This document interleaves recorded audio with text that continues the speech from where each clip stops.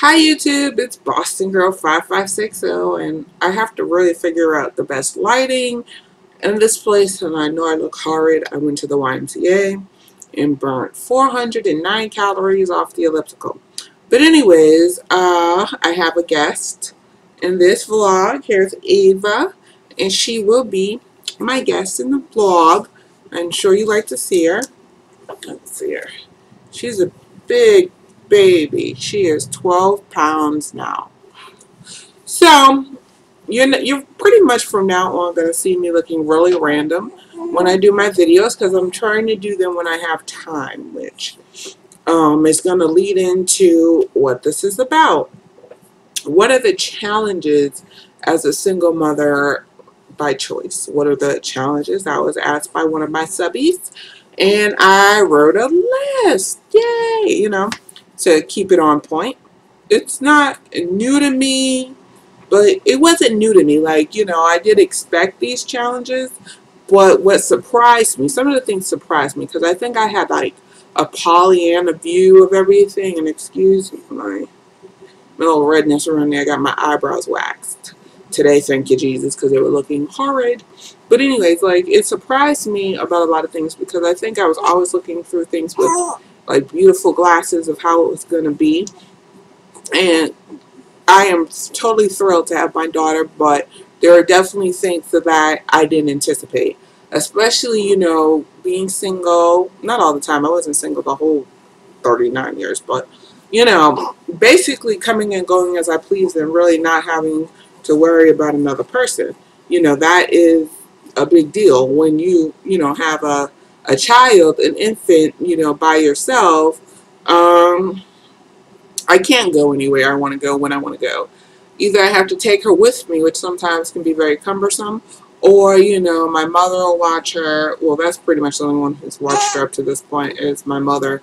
And I have to work around her schedule. So, I wanted to go to the gym, and I was going to put her in the YMCA daycare, but I haven't seen it in full effect. I've seen the classroom. I've seen to get there after it's open. So, until I see it, I'm not comfortable leaving her there. And if my mother's willing to watch her, why am I going to leave her there? So, that's one thing. And then, also, with this just being my child, really, when she's like screaming her head off or whatever, it's like I have nobody really to commiserate with. Your kid is screaming her head off, like talking to her dad or whatever, and I feel like it's kind of lonely, because I want somebody to enjoy her too. Or be annoyed by her crying. So that's another thing.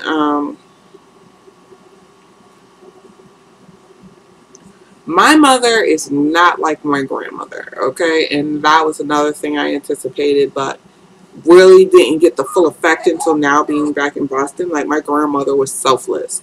We could have been with her from dusk till dawn and she didn't care. Like, my mother complains, like, you're not grateful I watched her or whatever.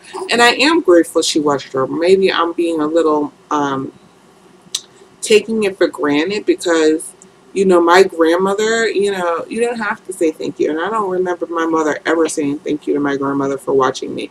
So, I don't know. So, my mother is not my grandmother, okay? And they are two different people. My grandmother died when I was 18, but, I wouldn't feel that I need to say thank you, even though I probably would have. But, my grandmother, it wouldn't have been a problem.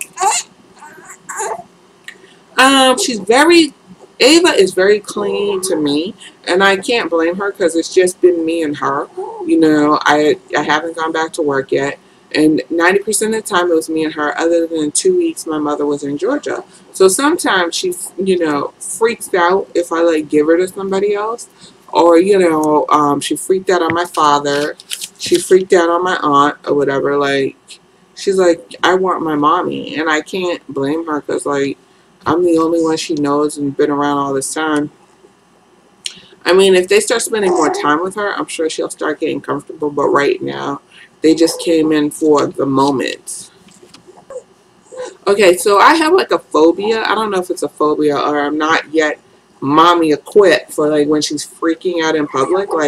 You know I used to be one of these people like, could you shut that kid up or whatever, and now I'm sitting here with the child that could be freaking out in public, and I think I'm like scared of what to do. And it hasn't happened yet. We have been places in the pacifier works, or I had this car seat canopy, so she was always covered. So she was always 95% of the time asleep, you know, but now she tends to be awake longer because she's older. And, you know, I don't want to not go somewhere because I'm scared she's going to freak out. You know, I need to put my big girl panties on and just deal with the situation. But babies aren't always consolable when you want them to be consolable. And that's another thing I learned. Some people have the greatest baby that just coos and ahs. I have a baby who likes to scream her bloody head off at certain times. And, you know, I try everything. 95% of the time it's been gas.